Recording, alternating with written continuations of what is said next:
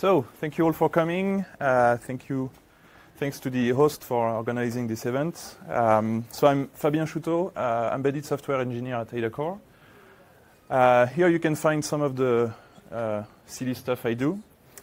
And today I want to talk about alternative programming languages for safe and secure RISC-V.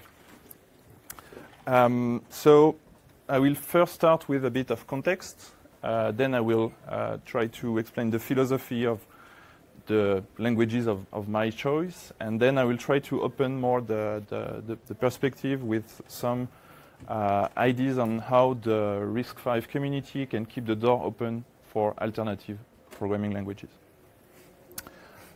So the first question is, what do I mean by alternative? Well, basically, it's everything that is not C or C++. Okay? So I know that FOSDEM is probably the best audience for this kind of talk. But probably most of you are going, why? What is wrong with C and C++? I'm perfectly fine. I like it. It's great.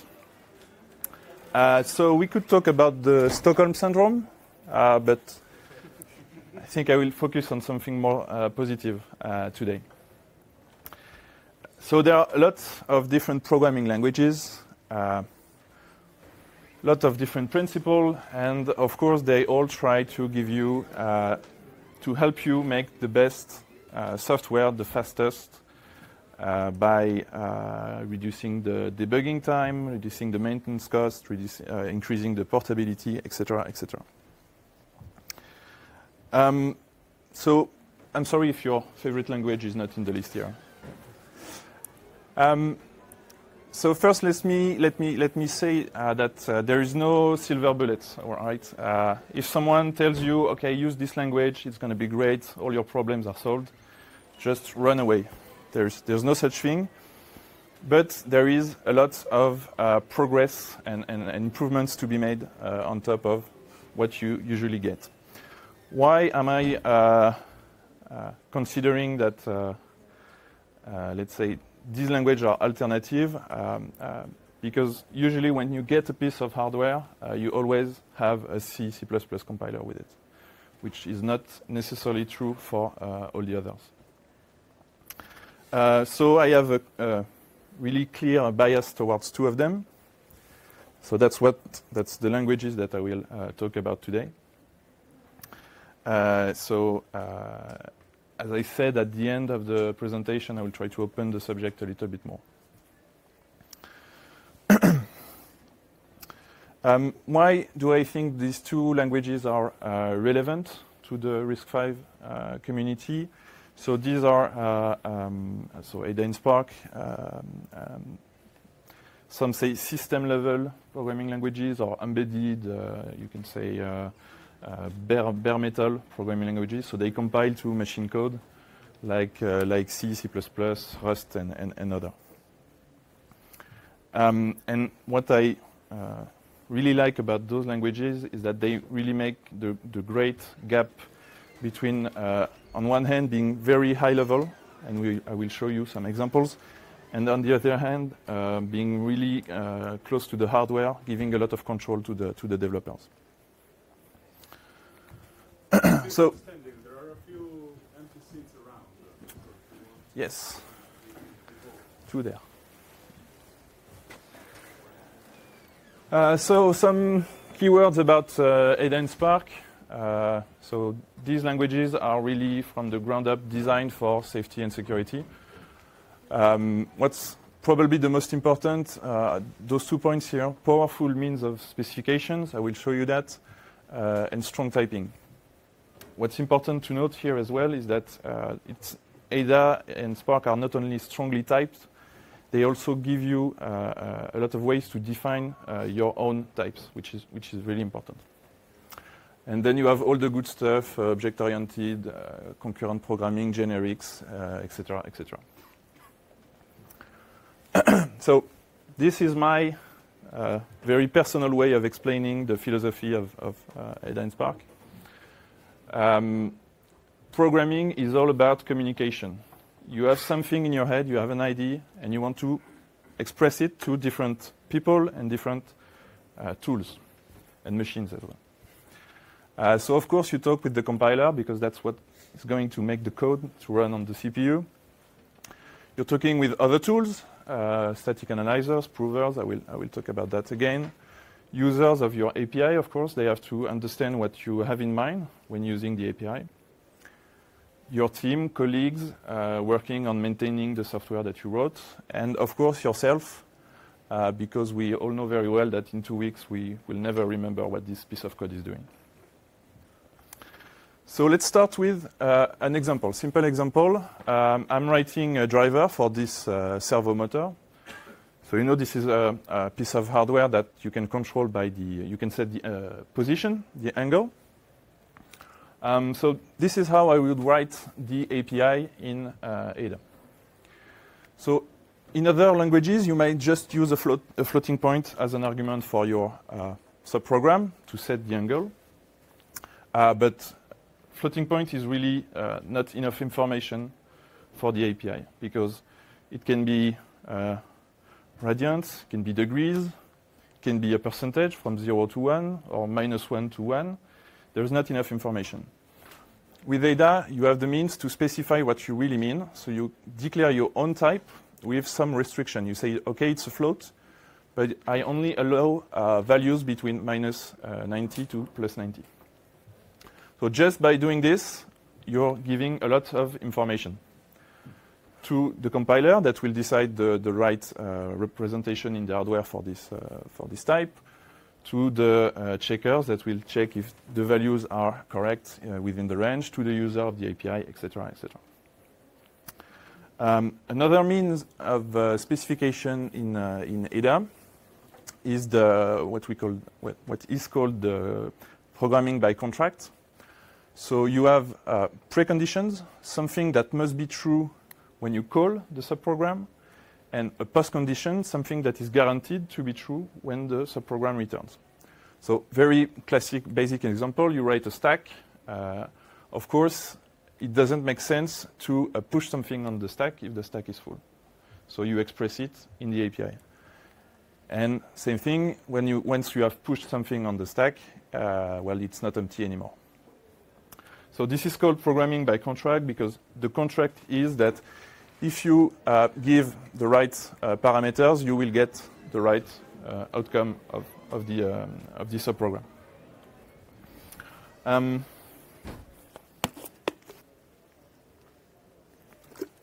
So now let's take an example that is probably more relevant to this room. So something that I don't have time to talk about, there is some kind of real-time operating system within the Ada programming languages. There's actually a blog post. If you go to blog.adacore.com, I have a blog post about this. So right now, I'm working on porting this real-time operating system to RISC-V. And so I have to work with the platform local interrupt controller to handle interrupts. So this is from the specification. Very quickly, the idea is that there's an interrupt notification. Some piece of software here will claim the interrupt. So I want to service this interrupt. The PLIC will answer with an interrupt ID. The software handles the interrupts, and then we signal the completion of the interrupt to the PLIC. So how do we specify this in our code? So first we define our types. So this value here will be dependent on the implementation, but let's say I have maximum of the last interrupt ID is 15. This is a common design pattern in Ada.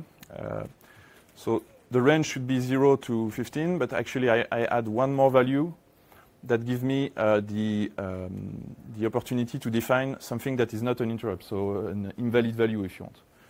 And usually we have the prefix any in that case. So I define my range, and I define that the last value of the range means no interrupt. Then I define a subtype because I also want to express when the interrupt ID is valid. And so this is a subtype of the full range. Okay, so let's write the API. To write our specification, we need to extend the, let's say, the definition that comes from the hardware. So this is what I'm doing here. This function here, claimed, that returns the last claim interrupt, is not really implemented by the hardware. It's not mapping a hardware feature. But I need this, this function to do my specifications later.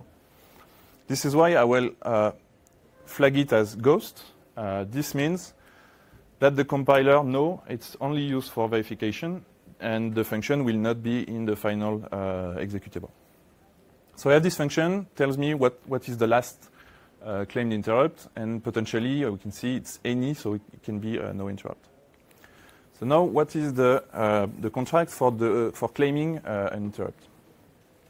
So we can claim an interrupt. It can be that there's no interrupt to handle. So potentially you have no interrupts here.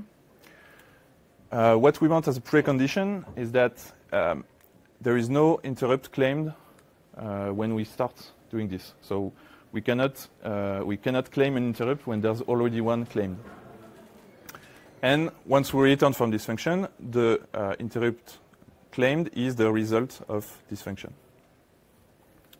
Okay, and the last point to complete the interrupt. So again, I have a contract here. I can only complete a valid interrupt, so it's not any. And my precondition is that there is an interrupt claimed, and that the interrupt here that I want to complete is the one that was claimed. Okay, and the postcondition is that there's no more interrupt claim.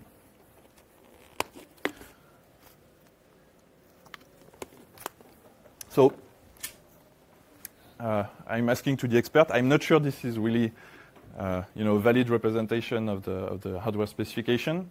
But what we can say is that at least we can talk about this. So it's expressed, and everybody is able to reason and to discuss. Now, what is happening? How these constraint contracts are actually used by the tools. So there's different ways. The first one is the runtime checks. So maybe you notice, but the contracts are actually just the same as the code that you write in Ada. And so the compiler can produce code for it, which means every time you call the complete subprogram, there will be some piece of code that will check the precondition is true. When you return, the postcondition is true. So obviously, this will have a huge performance penalty. But this is still something we want to do, for instance, for debug or testing, where performance is maybe not the most important thing. And what this means that when I debug, I have right away all the information about what's going wrong in my application. And same thing for testing. You save a lot of time writing your test because you already specified the boundaries of your inputs, outputs, and everything is checked. Now we can do a little bit better than that. Of course, we want to, at some point when we release the software, we want to remove the runtime checks.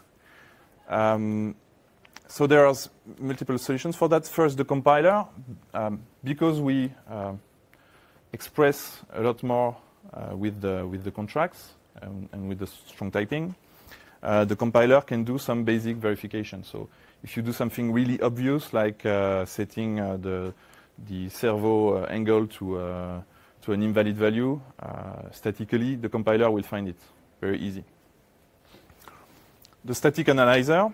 So if you don't know, static analyzer is a tool that will do its best to find bugs.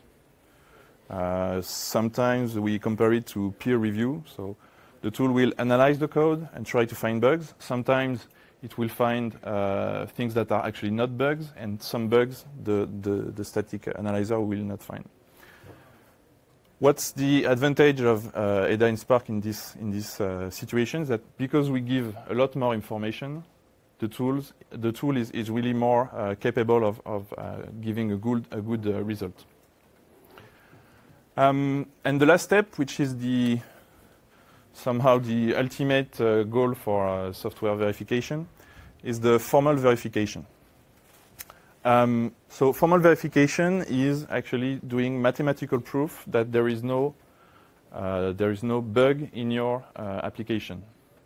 So this is what we do with Spark. So Spark is a subset of the ADA language. In a way, like MISRA-C is a subset of C. But as I said, Spark is for formal verification. So Spark transforms your software into a mathematical proof, and then we'll be able to tell you if there is no bug at all.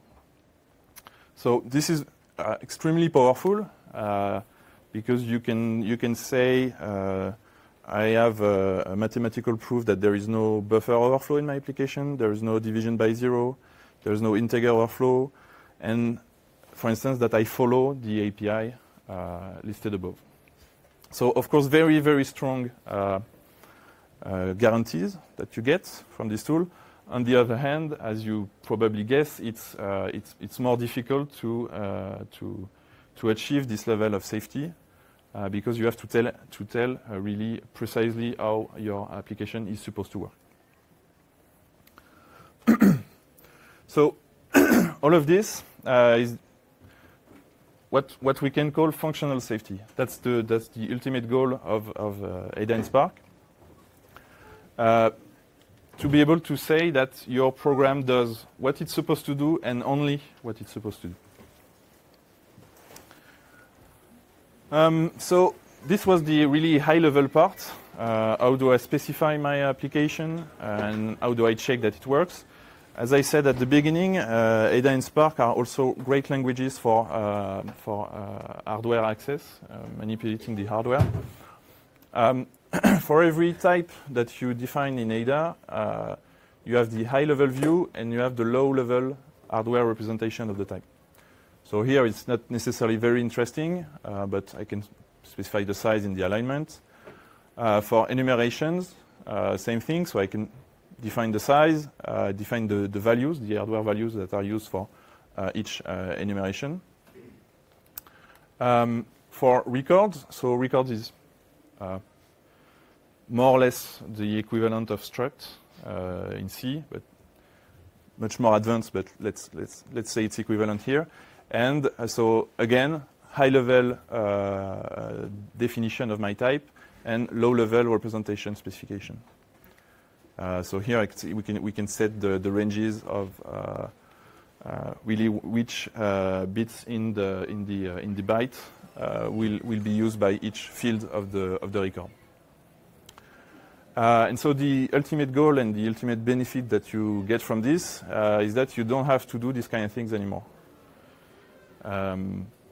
This is really error-prone. There is no checking whatsoever, and so I would say, unfortunately, this is more or less the industry standard for drivers, but this is really easy to mess up. So in ADA, with all the hardware representation that we define, this is what we would do. So here, I'm not using any pointers at all. I declare a variable, and I tell to the compiler, do not allocate this variable on the stack, do not allocate it on the heap or whatever. I'm giving you the address where this variable is allocated. Again, very important, this is not a pointer. And then I can just assign the value to the field I want to modify.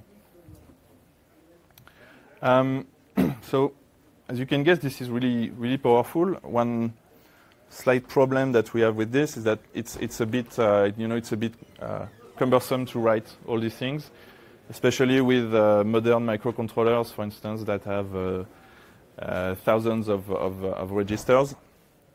So something nice that happened in the world of ARM microcontrollers is the definition of the SVD format. So SVD is hardware description, more or less, of the memory mapped registers. And with the SVD to ADA tool, we can generate all the hardware mapping in ADA. And I will come back to this because I think this is really something really important. Another point which might be of interest, ADA is really easy to interface with the C application. So, for instance, here I have a C function that I want to use in ADA. I can just import it. So I just import, I say it's a C function, and I put the symbol here. What's really interesting is that you still benefit from the specification features. So you can have a C function, it still put preconditions, postconditions on it. And to export to use ADA function in ADA, it's just more or less the same.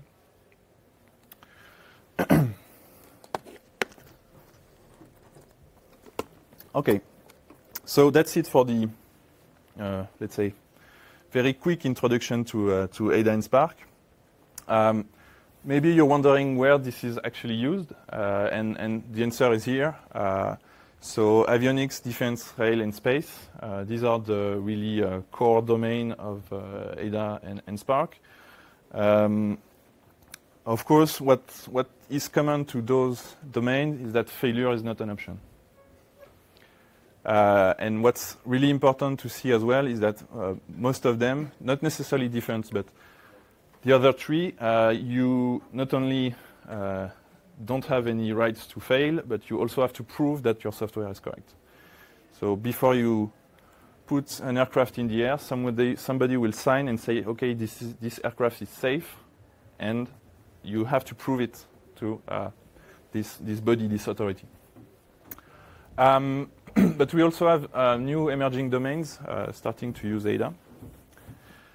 The automotive industry, so there's some really bad horror story these years about software in the automotive. So we have some companies from Japan coming to us, asking us how they can use ADA and Spark to improve their software.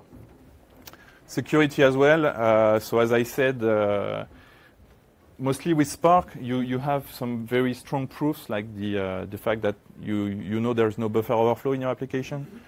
This is of course really interesting for security, and so we have some nice projects going on, like MUN, which is an hypervisor in Spark. We have the French National Security Agency that also wrote a microkernel in Spark. These kind of things. And just a quick word about the company I'm working with. There are some, I think, interesting points here. So we are developing an ecosystem, a software development ecosystem around ADA and Spark. So compilers. What's important, I think, is nice here is that the ADA compiler called GNAT is part of the GCC tool suite. And everything we do at ADA Core is open source. So we have IDEs, code coverage, etc., etc. And we do, okay, I won't say it too loud, but we do support C and C++ as well. We support dozens of platforms, and including RISC-V since last year. We do frontline support. That's one of the value when you are doing open source software. You have to be really helpful to your customers. And if you don't know what this is, well, lucky you. And so big announcement for this week. I'm really happy about this. ADA Core joined the RISC-V Foundation just this week. So I'm really happy. And I was supposed to be able to do another announcement this week, but it's going to be next week. Okay, I'm sorry. So follow us on Twitter and other stuff. We have a big announcement around the RISC-V for next week. Where am I? Okay. So now I just want to give you a quick getting started overview. I won't do any live demo because that's a recipe for failure.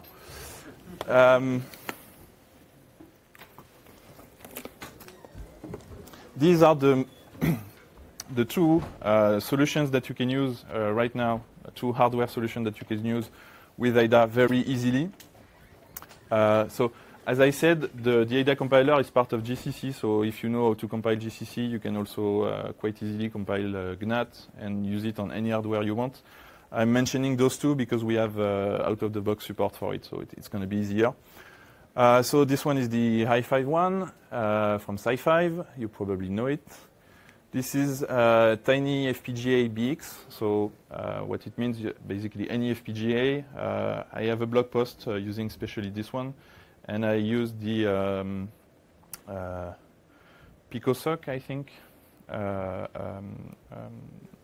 soft CPU on this.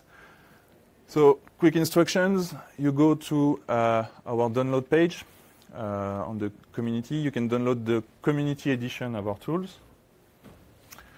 You have the cross compiler here, and I also recommend taking the native one because there is the IDE and the Spark provers as well, if you want to have a look at that. You go to GitHub. We have a project called, ADA drivers library. So the objective is clear, is to develop drivers in ADA to use on microcontrollers, and in particular we have support for the Hi5 one. And after that you should be able to do something like this. Yeah.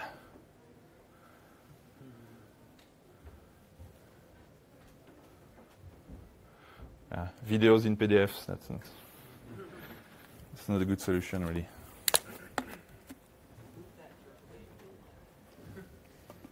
Well, I think you get the idea. Okay. So for the last part of my talk, I want, as I said, to open the topic a little bit, and I want to give not necessarily advice because I'm not really in place to do that, but maybe some ideas from my point of view on how the RISC-V community can keep the door open for alternative languages. So first I want to say that the RISC-V community is already doing very well to support alternative languages, mainly by contributing to open source compilers. So of course, when you support, so I watched the talk this morning about LLVM, which was really interesting. As soon as you support, you have support for RISC-V in GCC and LLVM, you're almost already there. That's really important. And because of the very early support in GCC, we were able to start programming in ADA and Spark very quickly. Debuggers, of course, GDB, OpenOCD, and QEMU, I think I'm particularly interested in this one. It's very important to have some simulation tools to be able to check quickly your implementation. So some of the challenges for alternative language maintainers, let's say. So the first one, I think, is the complexity of the instruction set extensions. And actually, from this morning's presentation, I think I should also mention the ABI. So if you are a hardware provider, you know you have this kind of CPUs, you use this kind of instruction extensions. So you can make one compiler for you can make compilers for your customers, and you can check them. For us, potentially, you can have any customers using any kind of hardware, and we have to be able to support them. So you have to be able to produce a quality compiler and toolchain. And so the more combination of extensions, the more difficult it will get. Something else that I want to mention is that knowing what is really implemented by the hardware is really important. So if I want to take the comparison with, if some of you are familiar with the PowerPC families these days, like you get the name of a microcontroller, it's impossible to know what's going on inside. So being very clear about what are the extension used is really important. Those two are probably going together, so deviation from the standard and custom or proprietary extensions. So as long as you go outside the standard, maybe you will say, okay, I have this very nice feature I want to add. It's going to be great, and I will do a special batch of GCC for it. Well, you have the risk that that you put out of the game every alternative programming languages because we won't be able to maybe use your patch if they are not contributed, and we probably won't be able to really test those features. So every time we will see something like this from our customers, it's going to be more difficult for us. The reference implementations in C, so I guess we cannot expect hardware vendors to provide the drivers and libraries in every other languages. What I would like to mention is that it would be nice to keep in mind the alternative languages when doing a reference implementation, maybe getting in touch with the different communities to ask if they are willing to participate in writing an implementation in Ada, in Spark, in Rust, in whatever. Also, what I want to mention is that C is actually not it's an okay language for reference implementation, let's say, because more or less it's the basis for everybody. All programming languages have some way or others to interface with C. Going beyond, going into the C++ territory will on the other hand, make things quite complicated. And so the last point for me today, and as I said, I'm going back to this, the SVD format was really a game changer for us in terms of support of ARM microcontroller. As I explained, it can be difficult to write hardware mapping, so having a format that you can basically take any microcontroller, you generate the low-level representation, it's really easy to start programming this microcontroller. And so I think that the RISC-V community should take inspiration from this. And actually, I don't know if there's already projects going on, but I would say that we are willing to participate in this kind of definition of format. So at least I think SVD is really the minimum, and probably we can go beyond. So, for instance, what I have in mind is specifying the CPU characteristics inside this format. So I was talking about, for instance, the instruction set extensions. Specifying the memory banks, that would be very useful. Also, one of the big problems with SVD is that it's very monolithic. So let's say I have two microcontrollers. They use the same I2C controller inside. Unfortunately, there will be two separate SVD files and no real way to know that it's actually the same I2C controller. So potentially, I should be able to write only one driver, but it's going to be very, very difficult. I know that I think the Rust community, some people started to do some analysis of the SVD files to try to find different, similar patterns in the SVD file to try to identify common controllers. But really, I really think that having a modular representation would be a great advantage here. And since sorry. Since the trend and what we maybe are going to see with RISC-V is the ability to generate and to create custom chips, custom microcontroller. If the tool that generates this custom microcontroller could also generate the custom SVD, that would be really, really, really helpful. So that's it for my presentation. I hope that you got an idea of what it can mean to do something different than C and C++. If you want to have a look at Ada and Spark, I really recommend to go to this website. It's a new interactive website, so you don't have to install anything. You just click on the browser, and you will be able to compile and run examples. And you can follow us over here on Twitter and join the Ada subreddit, where you will see news about the technology and the community over there. That's it. Thank you.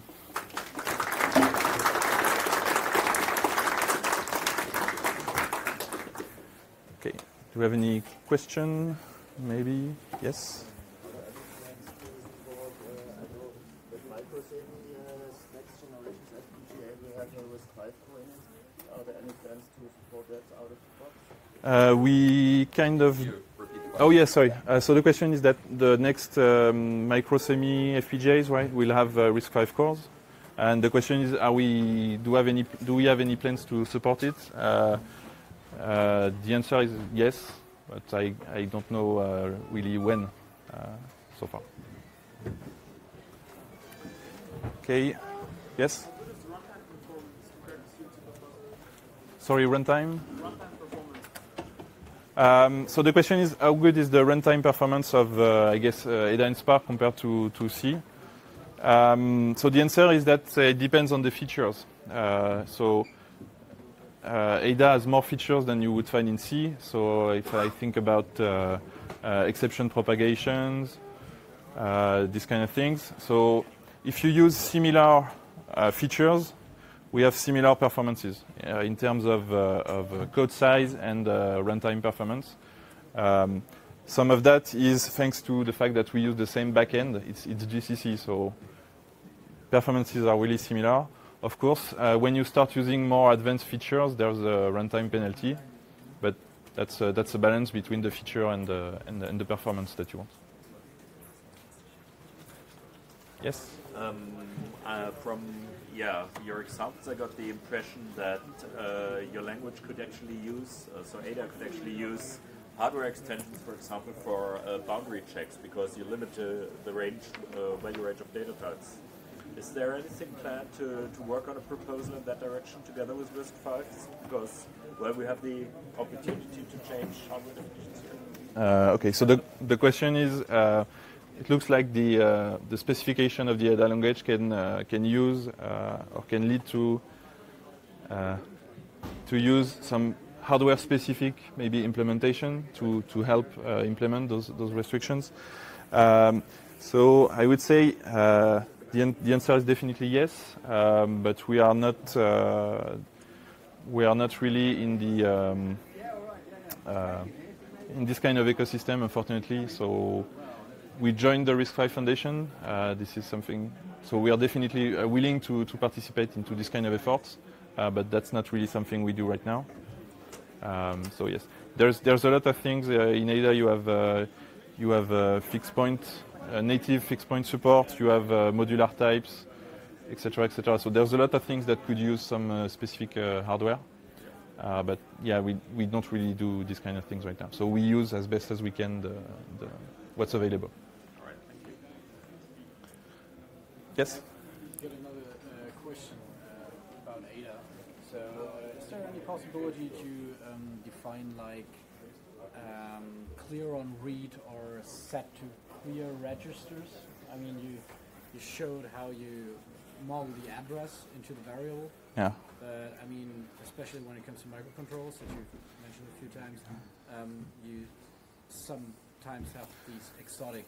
Okay, so I will try to rephrase the question. So the question is there any possibility to do, what do you say?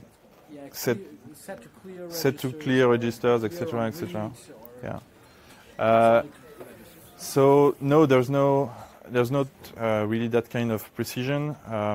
What we do have is the possibility to specify, for instance, for a 32-bit register, the compiler will try to optimize the access and maybe sometimes do 8-bit access, which is not always allowed by the hardware. Yeah. So we have ways to specify to use the entire register, these kind of things, but nothing towards what you said. Okay, that's it then. Thank you.